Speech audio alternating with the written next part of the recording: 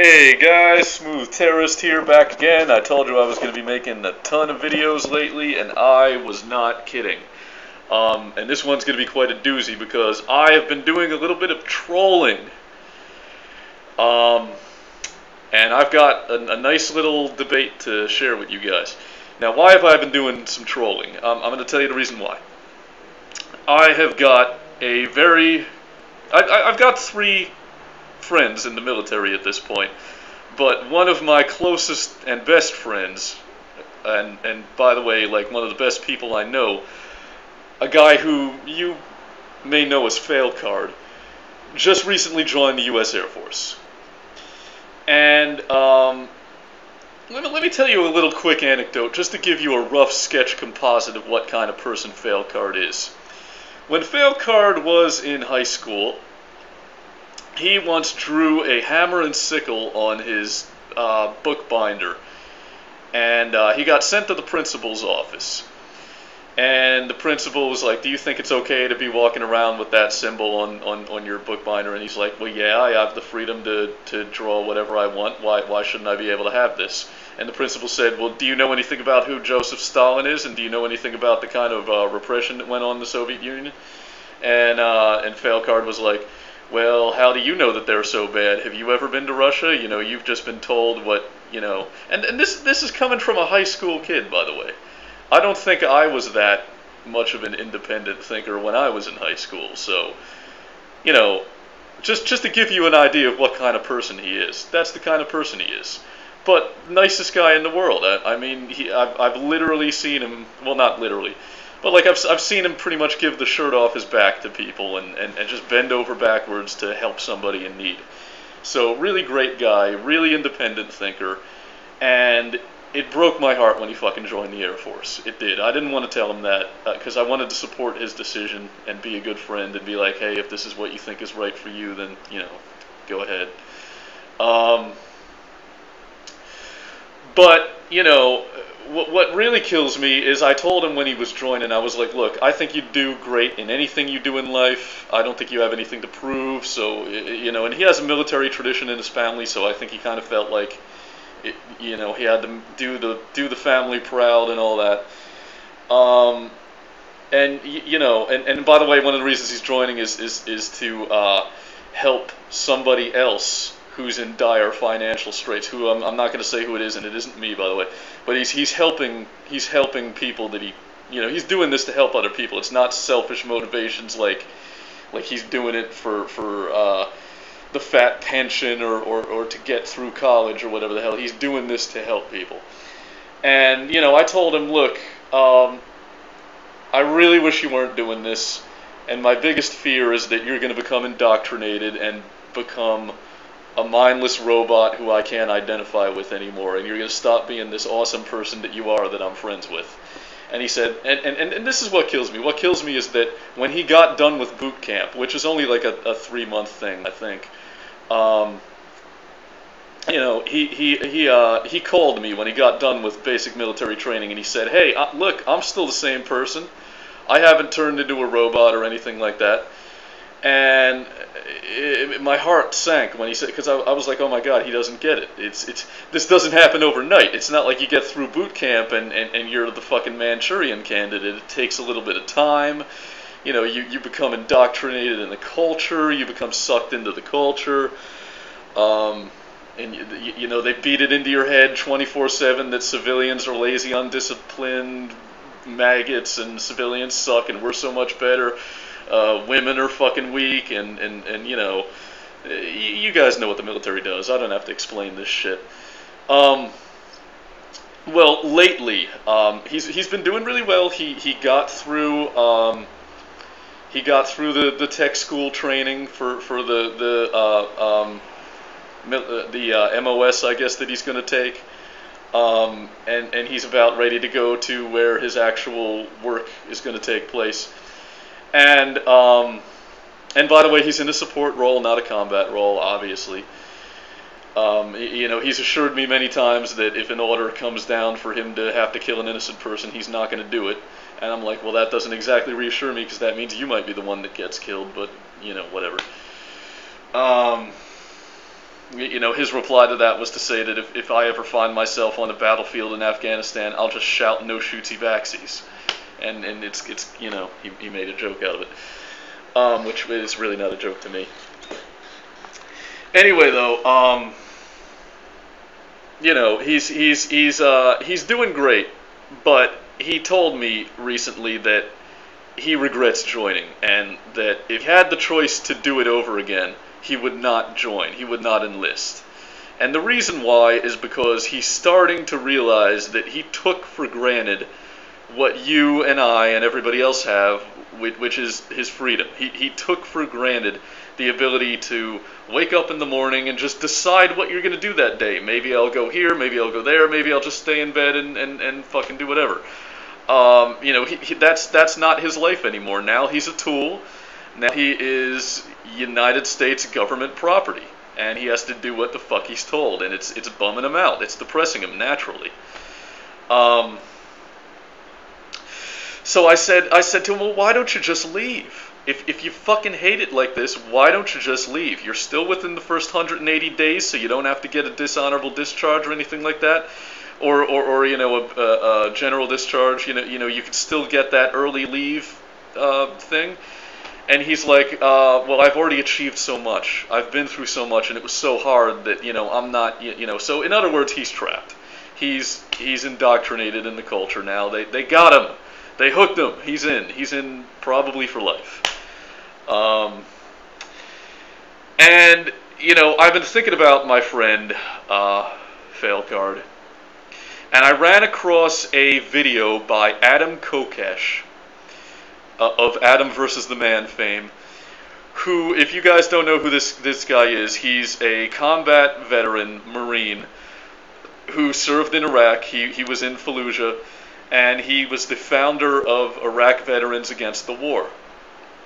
He's also a big-time Randroid. You know, he's all about the free market, voluntarism, Ron Paul, Ayn Rand bull crap. You know these guys. You know these fucking libertarians. They're a dime a dozen. But I still kind of respect Adam Kokesh, because unlike most libertarians, he's a big believer in direct action, and this guy is always constantly out there violating unjust laws and filming himself doing it. Like, for example, if there's some little obscure Footloose-style county somewhere that has like a law in the books that men are not allowed to wear Speedos on the beach, or because it's indecency or something, then he'll wear a Speedo on the beach and get himself arrested. Or if there's a law, like, for example, in the Capitol Mall that you're not allowed to dance at the Jefferson Memorial, then he goes to the Jefferson Memorial and dances and gets himself arrested, which, you know, I love that kind of civil disobedience, direct action type shit. And it gives me a lot of respect for him, despite the fact that he's a Randroid. Anyway, so I found this Adam Kokesh video called "Should You Join the Military?" And he made this video because he got an email from one of his fans who's 16 years old asking him if he thinks that he should join the military. And Adam Kokesh, you know, to give you the Cliff's Notes version, and because I don't have a lot of time, he basically said, no, don't join the military. It's really, you know, if you believe in voluntarism, then it's kind of indefensible. Just don't do it. And I decided to do a little bit of trolling because I'm kind of angry about what happened to my friend and the situation that he's in. And I left this comment, and I'm going to read the comment that I left. I said, let's face it, if you're in the military, you are a welfare queen. You get to sit around playing World of Warcraft and high-fiving your buddies on the taxpayer's dime while providing nothing of value to American society. Thank God for our brave men in uniform, or else we'd all be speaking Iraqi, right? And, you know, Sarah Han 06 and a couple other people are going to recognize that I ripped that last part off from Doug Stanhope. But, you know, welfare queen, do I really talk like that? No, I don't say stuff. You know, I don't have any problem with people taking advantage of social programs that they need. You know, welfare queen, whatever. Of all the uses that my tax dollars are put to, welfare is probably the one that pisses me off the least. I really, that's... But, I mean, I understand that the people who watch Adam Kokesh videos, many of which are in the military and big Ron Paul guys, nothing fucking burns them more than the idea of anyone getting help with anything. So I was trolling. I was trolling, and I landed a big fucking bass. I landed a big fucking mackerel. Because I went to my channel comments the next day, and there was this comment on my channel by a guy called The Silent Carnage, and this is what he says. He says, "You made a comment saying that the ones in the military are living off the people's dime, welfare queens, giving their buddies high fives and just sitting around. Seriously? You may not agree with the current movements of the military, but you sound like the military is not necessary in the first place. Make a video explaining this and send it to me. I'd like to hear your response." So this guy thinks he can give me orders. Well, I responded on my channel comments to what he said, and this is what I responded with. I said, "The military isn't necessary. Costa Rica constitutionally abolished their military, and now they have one of the highest standards of living in the world, with 95% literacy rates and much longer life expectancy than the United States. The only justification for the military is to defend against the militaries of other sovereign nations, and even that is a very weak argument, especially now that the level of economic interdependence and global communication is making the concept of national sovereignty obsolete. You didn't serve your country in Iraq, you served elite special interests. I'm an American citizen, and I'm starving and have no access to health care. Why don't you serve me for a change instead of Wall Street? I would stand at the front of the Veterans Day Parade if servicemen started defending the Constitution and the people instead of behaving, in the words of Major General Smedley Butler, like gangsters for capitalism."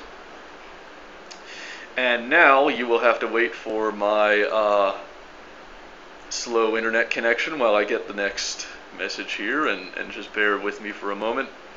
In the old days, I would have edited this pause out, but I no longer have the ability to do that because I'm recording videos with my phone. So, okay, so I sent this guy a message and I said, I replied to your comment on my channel, in case he didn't know, because I found it kind of late. I said, "Sorry for the late reply, I didn't see it until today. By the way, you should know that I have 3 very close friends in the active duty military, 2 in the United States Air Force and 1 in the Army. And I don't think soldiers are bad people or anything like that, but I don't think that the military should exist. It hurts the country more than it helps. If you doubt that, just watch the footage from the aftermath of Hurricane Katrina. I saw active duty soldiers and reservists telling news reporters that they'd be more than willing to shoot American citizens in order to maintain order in the streets. And where do you think those orders originated from? Because you can bet your ass it wasn't Congress. If your loyalty is really to the people, then do what is best for the people. It really is that simple." Okay, and then I got a message back from him, and this is what he says. He says, "Smooth Terrorist.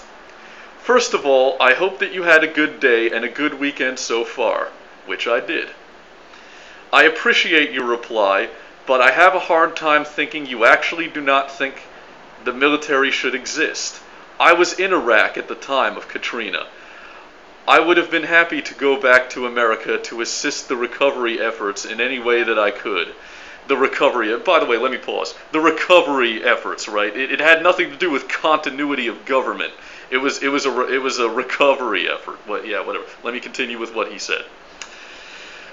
"I was in Iraq at the time of Katrina. I would have been more than happy to go back to America and assist with the recovery efforts in any way I could. The quote saying soldiers would be happy to shoot Americans to restore order if necessary can only make me think that in order to protect themselves and equipment, and warning shots would be used first, I assure you. In Iraq, the rules of engagement was thrown on us every other day, it seemed like, and every time it reminded us how easy it would be to ruin our lives with a bad decision during our time overseas. No, instead you just ruin other people's lives. Okay, sorry. Every day, people do not realize how we, as American soldiers, are placed under microscopes every time we went outside the wire into enemy territory. Not only were we subject to get shot or blown up, but also from our superiors for whatever they thought needed to be gone over. Okay. Another thing is to think if no military, yes, we are in foreign countries right now, and we need to be on our own borders. But without the military as a whole, there would have to be martial law enacted. Riots and crime would occur on a daily basis without the military. Here's a thought. Make a video on your channel and send it to me with your reply, because I actually had a hard time believing what you wrote in your reply. And like I wrote earlier, I do appreciate your answering to my comment, but the reply apparently made me take more issue with the way you think. Don't get me wrong here, you have every right to your opinions and thoughts, and I would never say otherwise, but I will always throw my 2 cents in when I feel necessary. All the best to you and yours, The Silent Carnage. Now, before I read my next reply to this guy, let me just point out a few things, okay? He says that, you know, yes, we are in foreign countries right now, and we need to be on our own borders. So in other words, he wants America to be East Berlin. He wants our entire huge military to be positioned on the border.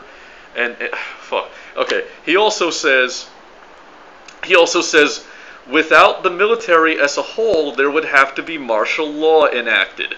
Riots and crime would occur on a daily basis without the military. Can anyone pick out the fucking mistake with that statement? Without the military, there would have to be martial law. So if you believe that the military is what's standing between an ordered society and one that's rioting constantly, that fucking is martial law. We're already there. And I think he's probably fucking right about that. But, you know, anyway, I'm going to make this be like a 2-hour video, so let me give you my next response to this guy. I'm going to give you my next response. Get ready for it. Here it comes. Here it comes. I said, I may make this into a video, actually. That's not a bad idea.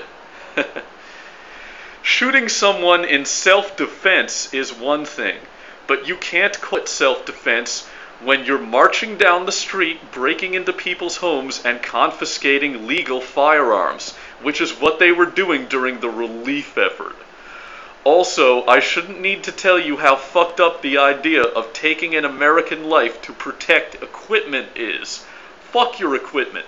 I don't care how expensive it is, it's not worth a life. As far as the rules of engagement are concerned, the really messed up thing about that is we treat foreigners better than our own citizens, and I can think of many examples that demonstrate this. For example, Sergeant Shamar Thomas of the United States Marine Corps lost his temper with the NYPD during the Occupy Wall Street protests and started dressing them down about how they have no honor.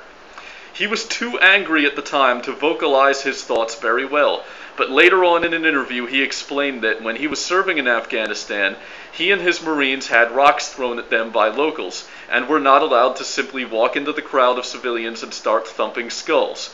But then he came home and saw the NYPD doing just that to American citizens who were only exercising their constitutional right of political protest and hadn't even thrown any rocks at the police. Many times I have seen CS gas used against American citizens, even though its use in war is prohibited by international chemical weapons bans.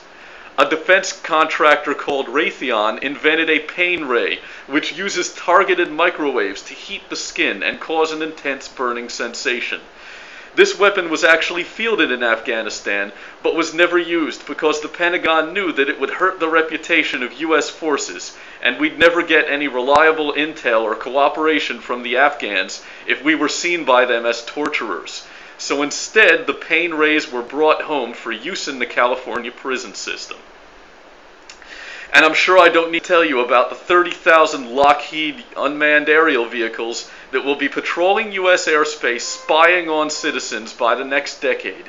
These are only a few examples of how the biggest victims of the United States military-industrial complex are American citizens themselves.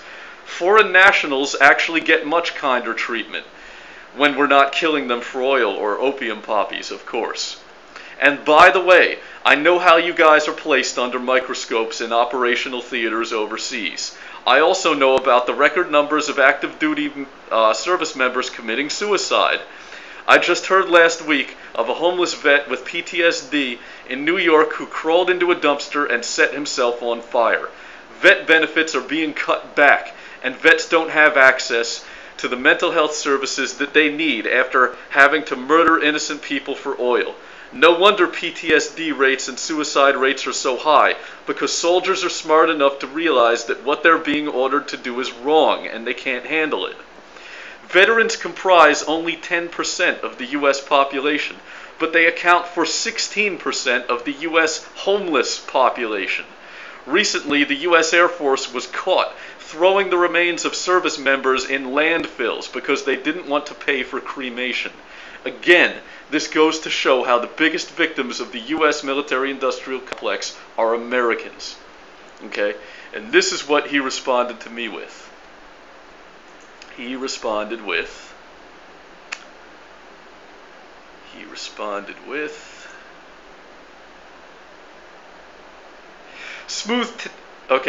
Smooth Terrorist, I thought making this into a video would be a good idea. However, I put any video responses I have onto my Facebook page because my friends on there love to see me debate someone. I don't have a fucking problem with that. You can put it anywhere you want. Put it in the fucking base and let the other soldiers look at it.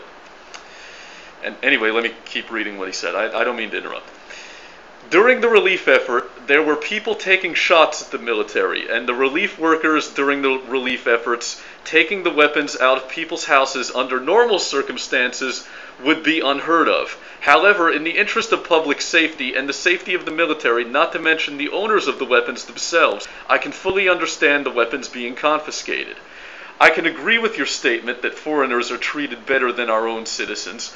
Our president has basically opened the floodgates to allow these border jumpers into our country, which leads me to think that he does not give a damn about America and in no way has its interests at heart. While overseas, just because a soldier has rocks thrown at them, they cannot start thumping skulls. Again, the rules of engagement states that the escalation of force must be observed at all times. For example, a rock thrown cannot be answered with a gunshot or a thumped skull, no matter how bad I wanted to do that very thing while overseas myself, which tells me something about this guy. No matter how bad I wanted to do that very thing while overseas myself. Yes, CS gas has been used against our soldiers even though it is prohibited by weapons bans. However, these third world countries do not observe the bans as America does. This observance hinders us somewhat, and the pain Ray you mentioned was said it would hurt the reputation of soldiers, so its use by the military was outsourced. But then again, they say it's alright for American prisoners, makes a person think. Also, the UAVs in our airspace is something new. I have been told that one of these can spy in your window at 30,000 feet and see what kind of cigarette you are smoking. This is an act of our president that wants total control. I hope you vote because November is coming, and this is my opinion, and this, in my opinion, is the most important election ever. It kills me to see how the vets are having a hard time when we get home. I joined for several reasons, and one of them was how my service would look on an application. I have learned it makes no difference to employers. A veteran might as well be in jail when it comes to putting military service on an application. Basically, an overview of how you make some points and how you might need to look beyond what is shown on the news for a more clear understanding. Alright, take it easy and all my best, the Silent Carnage. And yeah, I'm the one who needs to look beyond what's on the news, Mr. Ron Paul guy, who's talking about border jumpers and shit. Yeah, you haven't been watching a ton of Fox News. And look, I'm going to keep on reading our exchange that we had, but I want you guys to remember this. I want you guys to file this away for later, okay? Remember this. I joined for several reasons, and one of them was how my service would look on an application. I have learned it makes no difference to employers, okay? Just remember that. Just file that away. Just remember it, okay? That's all I'm asking. Now let me give you my reply back to him. My reply back to him was...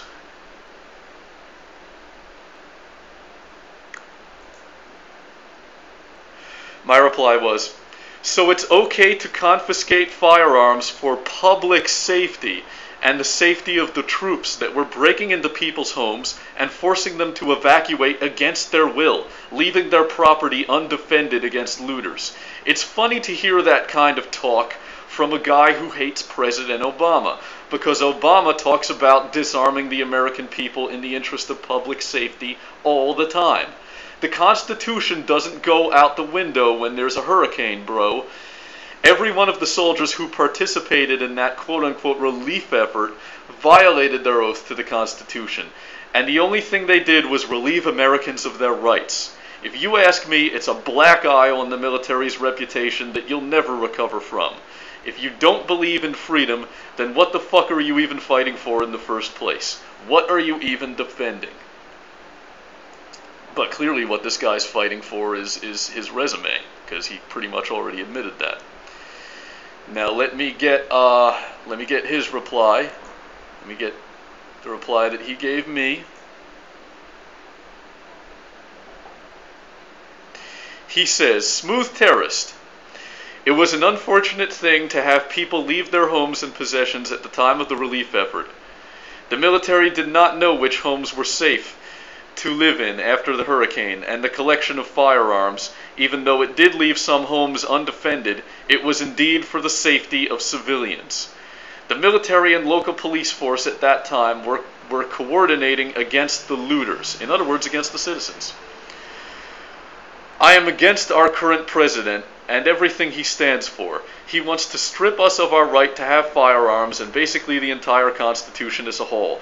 He even said in our interview that our forefathers created a document that did not allow the changes he wanted to enact like he wanted in the first place. That document was the Constitution of the United States of America.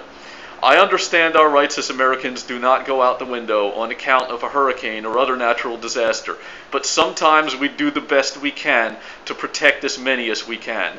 I'm sure the collecting of firearms stopped a lot more people from looting than if we had not, or there would have been more murders. I have spent 10 years in the military. I love America. I believe in the good Lord. What am I defending? Your right to get on your computer and voice your thoughts. I am 41 years old, and I look back at my time served for my country as some of the hardest and happiest times of my life. Until you have walked on foreign soil, willing to sacrifice everything you are, there is no way of knowing what it feels like to walk the street of America and know you are free. Ask for the rights that you have that ask for the rights you have that I and thousands of soldiers just like me are defending. You are more than welcome." Now, so this guy defended my rights to get on my computer and say what I want to say, despite the fact that it's Google and the fucking Pentagon that are trying to censor my right to say what I want to say. That's very fucking interesting. That's fascinating. And I love how he says you're welcome for defending, look, you don't get to say you're welcome, asshole, because I fucking thank you. And I didn't want this video to become a drama video. I try not to do those anymore, but that fucking shit pisses me off. I'm not in the least bit grateful for your fucking service, pal. Not in the least. I think if anything, you were only serving yourself. You admitted that your reason for joining was how good it would look on a job application. Look, this, you're not fucking Aldi Murphy. You weren't you're not a member of the greatest generation or anything. And we can make arguments all day about whether World War II was a just war or not. But look, don't think I don't fucking know what your experience was really like. granted, you probably saw some things that you didn't want to see. Maybe you've got a little bit of PTSD, whatever. But the point is, you know, you guys have it better than some citizens do these days. You know, I'm sick of this fucking attitude by servicemen that like, oh, we have it so tough and we sacrifice so much. We lay the greatest fucking sacrifice for everybody's freedom. You know, fuck you. Try going without health insurance for a while. Try going fucking hungry for a while. But you won't, because you got a fat military pension and you got the best fucking government welfare ass insurance in the fucking world. So you're gonna say, and like, I know what you're fucking doing. I have enough friends in the military to know what really goes on. I know you guys are fucking sitting around in hog heaven, and you've got it fucking easy most of the time.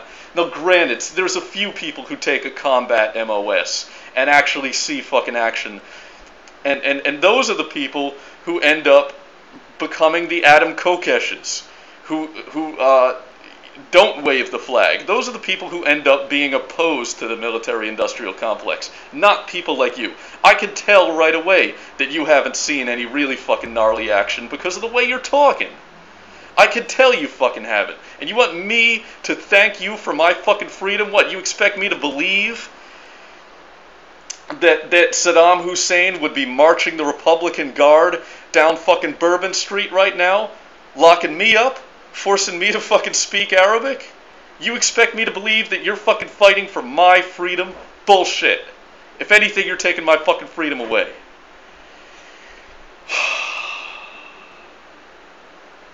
You know, wow, this was quite a video. By the way, you know, I'm gonna send this guy a link to this video. So we're probably going to see him in the comments, and maybe this debate can continue. But you know, it disgusts me that you want me to thank you. You want me to thank you for? You should fucking thank me. I'm the one serving your fucking ass because I have to fucking work and pay taxes so that you can sit around doing whatever the fuck you want. If I can only think of two. I can only think of two soldiers who have actually made personal sacrifices for my freedom. And that's Bradley Manning and Timothy fucking McVeigh. Those are the only two.